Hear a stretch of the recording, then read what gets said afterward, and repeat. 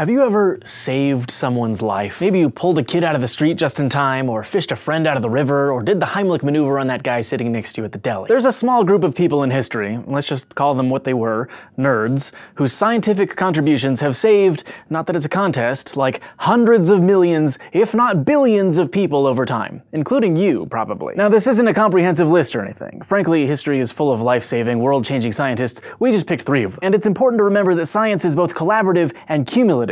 Researchers work with a whole team of people and build on the work of those who came before them. No scientist is an island. But these are people who spearheaded both simple and revolutionary discoveries, from proving that germs exist, to convincing doctors to start washing their hands, to creating vaccines to stop common diseases. First up, the guy whose name you'll find on nearly every gallon of milk at the grocery store. Louis Pasteur, the founder of germ theory and the father of microbiology. Born in rural France in 1822, as a kid, Pasteur was more interested in art than science, earning a Bachelor of Arts before turning his focus to chemistry and physics. He liked the idea of putting science to practical use in industry, and some of his early work focused on figuring out how to better manufacture wine. Hey, it was France. Of course, people had been making alcoholic beverages since practically forever, but it was Pasteur who gave us a modern understanding of the fermentation process.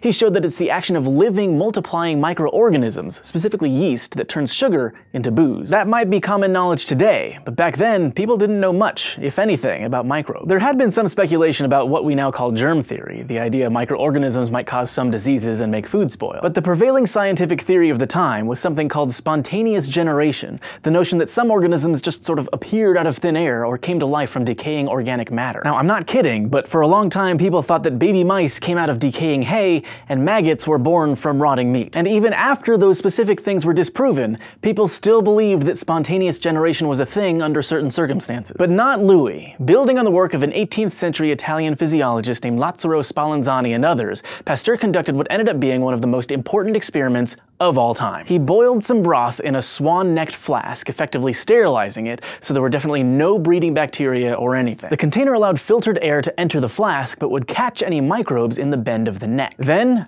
he waited. And nothing happened. The broth never spoiled, meaning microbes weren't just appearing out of thin air. But if he tipped the glass so that the broth touched that filtering point in the neck that was catching all the microbes from the incoming air, the broth quickly began to go bad. That one simple experiment showed that life didn't just spontaneously appear out of nothing, but there were microbes in the air all around us. Basically, he proved that germ theory was real. With his newfound understanding of microbes in hand, Pasteur hit the bottles again, experimenting with techniques to keep wine and milk from spoiling. Then in 1862, he found that heating up wine without actually boiling it would still kill bacteria and keep it from spoiling. That's the process we now call pasteurization, and it's still used today to protect and preserve a number of foods like milk and other dairy products. By this point in his life, Pasteur was in his mid-40s and he wasn't doing too well health-wise. He had a stroke and ended up partially paralyzed. But even so, he continued his experiments and went on to invent the first laboratory-developed vaccine for chicken cholera. He then went on to create vaccines for more diseases like anthrax and rabies. The Dr. Edward Jenner, who died about a month after Pasteur was born, had already discovered the smallpox vaccine in the late 1790s. But it wasn't until Pasteur proved germ theory that people really began to understand how viruses and bacteria worked, and with it, the real science behind vaccination. You really can't oversell the importance of getting the world on board with the idea that microbes can spread, causing infection and disease. So the next time you crack open a nice bottle of wine, don't forget to raise a glass to Pasteur. In fact, Pasteur greatly influenced our next legendary lifesaver, the British surgeon who completely transformed surgical practices, or, as I like to think of him, the guy who finally got doctors to wash their hands. Joseph Lister started life in Essex, England in 1827. He was born into a wealthy Quaker family, and his father was an amateur scientist who helped design microscope lenses in his spare time. Lister was interested in science from a young age, and by college, he knew that he wanted to both work as a surgeon and do research to help improve medical knowledge in general, which, as it turns out, was desperately needed at the time. Let me paint a little picture for you. You're living in Europe in the mid-1800s, you fall off a ladder and break your leg. Your friends chuck you onto a cart and wheel you to the hospital. The doctor says they have to operate, and you don't get any anesthesia because it's not really a thing yet. The surgeon walks in with dirty hands, unsterilized equipment, and an apron he likes to keep stained and bloodied for the street cred. You pass out from the pain, and when you wake up, your chances of surviving the oncoming infection are less than 50-50 on a good day.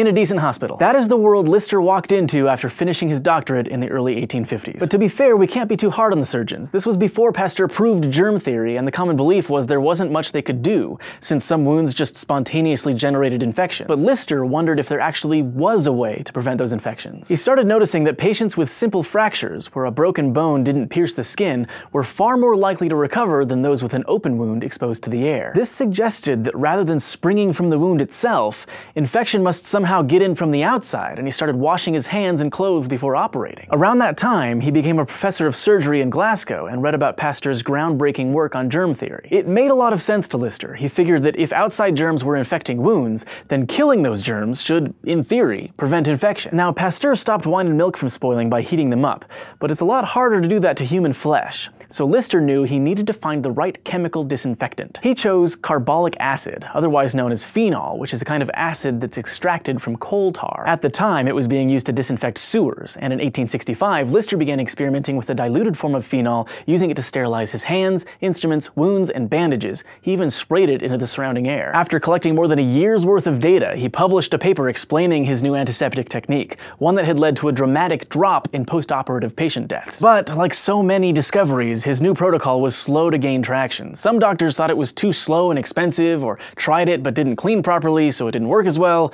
Others still just didn't believe in germs. But by 1880, after more than 10 years of incredible results, his antiseptic principle was nearly universally accepted. Lister continued to improve surgical practices throughout his career. For example, he introduced stitches made from sterilized catgut, which would dissolve instead of having to be pulled out. He went on to become Queen Victoria's personal surgeon and won a bushel of prestigious honors, including a lordship for his many contributions. And maybe most prestigious of all, Listerine mouthwash? That was named after him. That Pasteur-Lister 1-2 punch has probably saved billions of lives over the last 150 years. Which brings us to our next science hero, who took preventative life-saving to a whole new level with an arsenal of modern vaccines, starting with the shots you probably got as a baby. Maurice Hillman was born the youngest of 8 children on a Montana farm in 1919. His life got off to a rough start when his mother and twin sister died during his birth, and he was raised on his uncle's farm, tending chickens and reading Charles Darwin. Then he went on to do some scientific research of his own. By his mid-20s, Hillman had already helped develop his first human vaccine, one designed to help protect overseas soldiers from encephalitis. We've talked before about how vaccines work, but in a nutshell, they trigger your immune system to make antibodies against a particular disease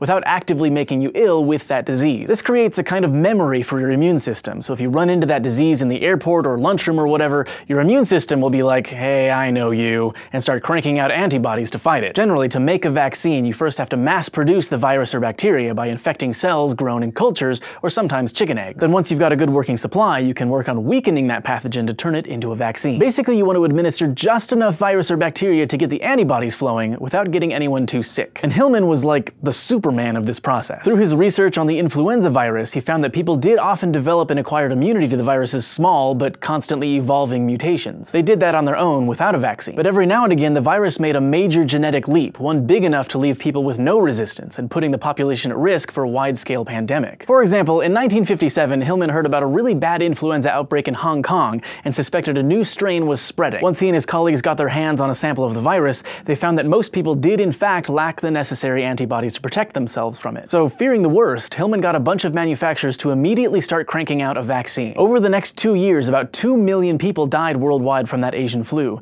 but the total would have been far higher without Hillman's foresight and emergency vaccine. Around that time, Hillman joined the Merck pharmaceutical company and started developing new vaccines against common childhood diseases. For example, an American virologist named John Enders had come up with a measles vaccine, but it proved too toxic to use. Hillman developed an improved version by growing a weaker strain in chicken embryos, and that vaccination alone is estimated to save over 1 million lives every year. Then Hillman developed a mumps vaccination by isolating the virus from a swab from his own daughter's throat, and followed the same protocol he'd used on measles. Later, he combined the two with a third one for German measles, or rubella, creating the still popular MMR vaccine you probably, hopefully, got as a toddler. His team went on to develop many more vaccines, including those for hepatitis A and B, chickenpox, meningitis, pneumonia, and others. They also contributed to a bunch of other major scientific breakthroughs, including isolating a new family of viruses, the adenovirus, a common cause of upper respiratory infections in children and adults. And like the work of Lister and Pasteur, Hillman's research has since influenced generations of researchers, paving the way for more medical breakthroughs and saving more lives. Thanks for watching this episode of SciShow, brought to you by our patrons on Patreon. If you want to help support the show, just go to patreon.com/SciShow, and don't forget to go to youtube.com/SciShow and subscribe.